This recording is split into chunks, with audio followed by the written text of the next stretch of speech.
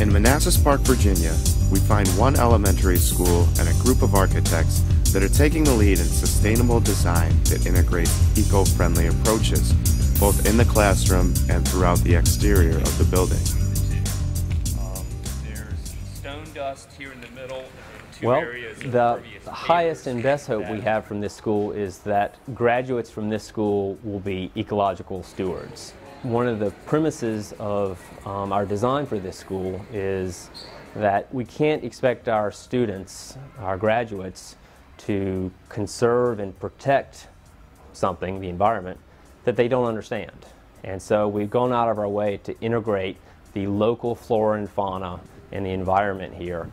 The school boasts many new exciting green techniques, such as a rainwater harvesting system, which has proven to allow the school to use 670% less water in the past 10 months than the neighboring Cougar Elementary. We have a rainwater collection cistern, which is what we're standing on top of. This will hold 79,000 gallons worth of water. Every single bit of roof from Manassas Park Elementary and the pre-K drains down into this building. It goes through a series of filters. You can see some of the downspouts on the building. They come down to a pipe. There's a big Bay Saver filter, access to a manhole, and then it comes into this cistern.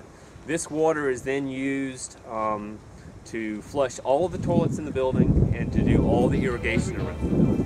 1% chance a year. The opposite side of the building boasts an outdoor classroom, which also acts as a stormwater bioretention facility. Geothermal wells are housed underneath playing fields and maintain a temperature that is perfect for providing heating and cooling to each individual classroom. One of the things I'm most proud of that we've done in the school is what we call green light mode. Sensors monitor the outside air conditions, both for humidity and temperature. And when they're ideal, there's lights in the hallways that come on. And when that green light comes on, and there's some signage that describes this, it tells the occupants of the building, particularly the children, that it's a good time to open the windows. Naturally lit classrooms not only increase student achievement, they also drastically cut down the amount of wasted energy. The entire school is strategically transparent for this reason, but also so that students feel like they are outdoors and in turn gain appreciation for everything around them. You walk into any room, any space in this building, and you have natural light, and what that does to your attitude, your morale, your I think just your excitement about what you're doing is you feel like you are outside almost all the time, and so that seamless transition almost between inside and outside does have a huge impact. White acoustical ceilings slope downward to reflect more ambient light. The same idea is used in corridors of the building with mirrors that reflect the sunlight. When lights are needed, photosensors on fluorescent fixtures automatically dim to adjust to changing exterior light conditions.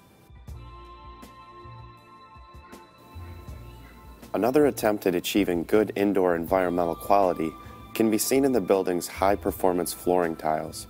They never require stripping, waxing, or polishing, and are applied with a non-toxic adhesive.